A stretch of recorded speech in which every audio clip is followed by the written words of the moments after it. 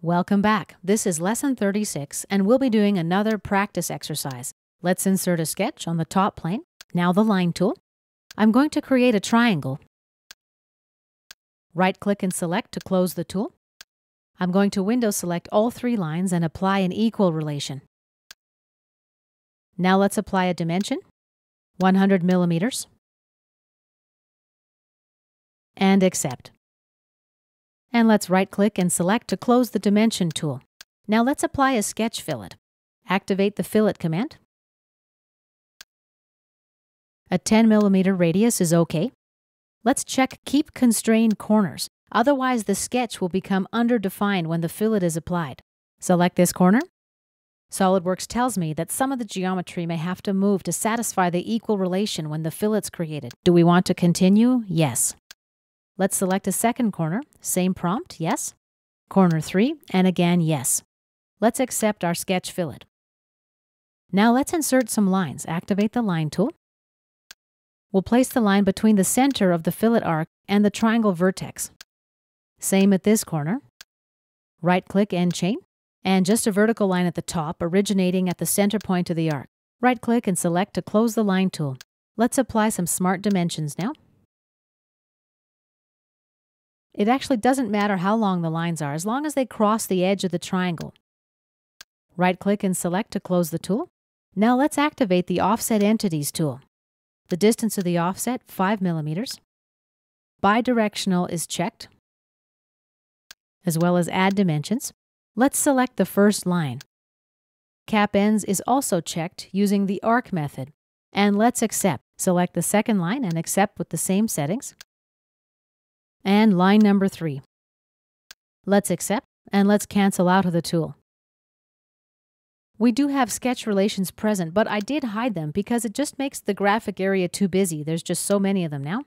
Let's hide them again. Now let's activate the Trim Entities tool. We don't have to trim our sketch. We can simply use contours to create the extrusion, but for the purposes of practicing trimming, I'm going to do it this way. Let's just trim a few lines here.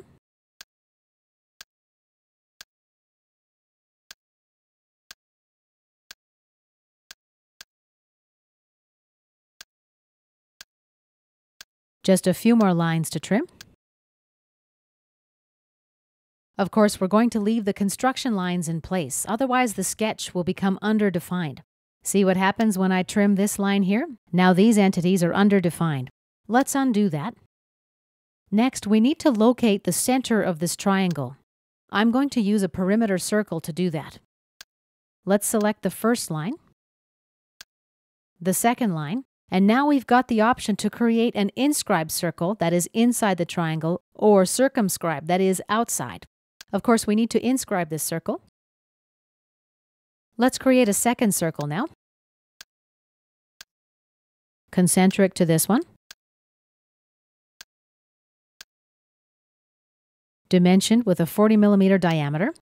OK, and let's close the tool with a right-click select. Let's convert the first circle to construction geometry. Our sketch is now in black line and fully defined. Let's exit the sketch. Activate the Extruded Boss Base command. Activate the Selected Contours area and select. Depth will make 5 millimeters. Let's accept. A second extrusion now, Extruded Boss Base command. Let's use the same sketch. Sketch 1. Expand selected contours. And now let's drag the handle in the graphic area up to 30 millimeters. Okay, let's input here in the value field. Accept. Next, I'm going to use the Shell tool. The wall thickness, let's make 5 millimeters. Check Show Preview. There it is. Faces to remove. Let's make our selections now. And accept. Let's apply a chamfer now. The distance will be 1 millimeter. Let's select this face. The angle will be 45 degrees. And accept. Let's apply some fillets now.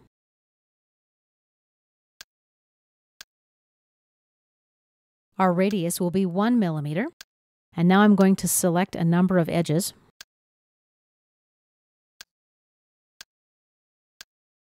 As well as this face. This face. Uncheck tangent propagation. And this face here. There we go. And these two edges here. Let's apply. And let's cancel out of the fillet expert. Here is our completed part. And this concludes exercise 36. We'll see you in our next lesson.